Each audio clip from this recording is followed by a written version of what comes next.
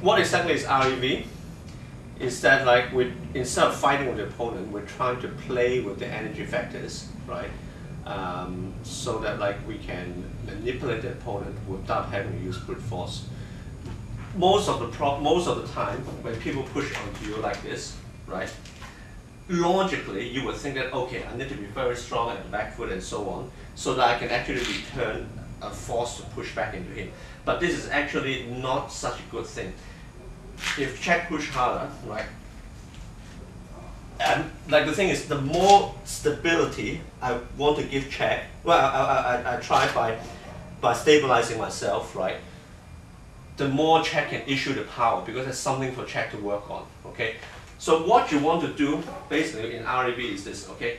If someone is pushing onto you, instead of trying to fight him, all right, I'm trying to redirect him, right? By, for example, in this case, if Czech pushes through here, I'm actually transferring the power all the way to this hand, right? So if Czech pushes, right, it doesn't take a lot of force, right? I won't even need to lose balance, and I just need a tiniest amount of force, and I'll be able to return the power back at Czech, and I don't need strength to actually stand still, okay? Now, this return of path, it is not like Czech pushes here, and I push Czech back here. Because if I do that, I am still pushing Czech, I am not transferring, and it still wouldn't work. The only way to make it work is that like, if Czech pushes, I'm transferring, okay? Just purely by transferring, you can actually like, get the opponent to go off balance straight away. Okay, now, this is quite obvious. I'm establishing this path, okay? But a lot of times, okay, just push me here.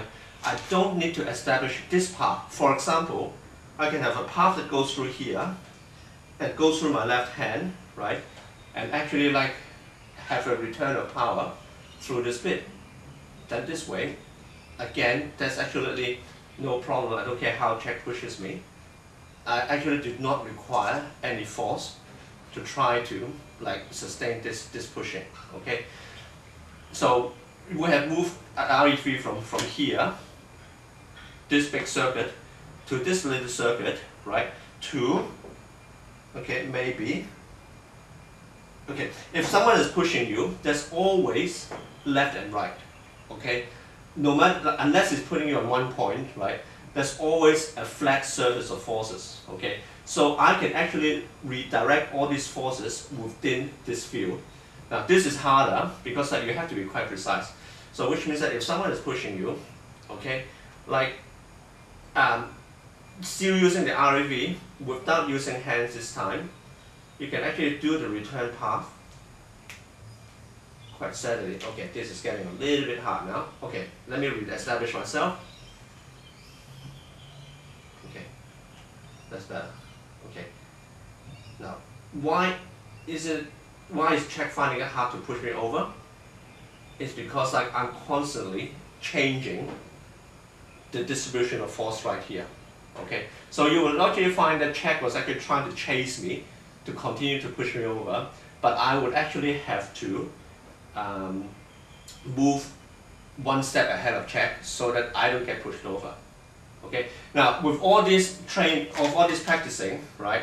For example, like just push me. Okay. With all this practicing, of course, like this is quite static. Okay, just push harder if you want.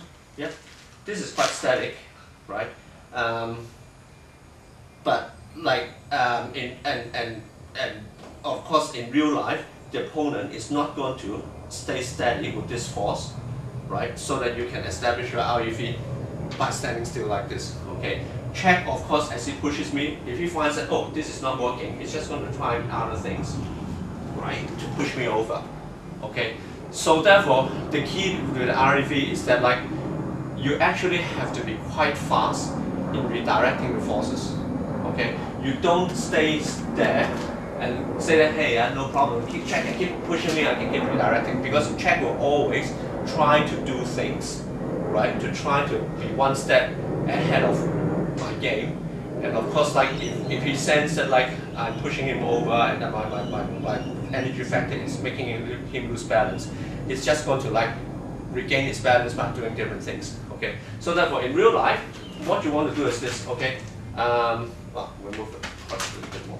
In real life, when we make contact, right, we actually have to dominate straight away, okay? Which means that like, I'm not going to be silly enough to stand here and take this, but as soon as I contact, right, straight away, I have actually readjusted the check's power so that no matter what he does, I am one step ahead of him. Okay, so in terms of pushing hands, it's not necessary to do this sort of things or do this sort of things because like right now, whatever check is giving me, I'm actually losing it because like I'm taking it away. So if someone contacts me, right, I would actually want to use whatever they're giving me to actually like use it back against them. So therefore, like the moment contact, that's all it takes. That's all it takes to throw someone.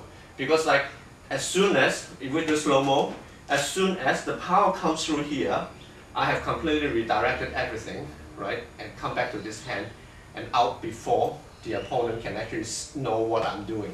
It's kind of like if you hear thunder, by the time you close your ears, right, by the time you cover your ears, you've already heard it. So therefore, like, that's all it takes. Virtually no energy.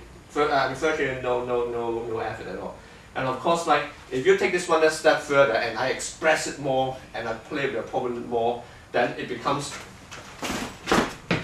actually quite powerful, and yet at all times you are not using any strength.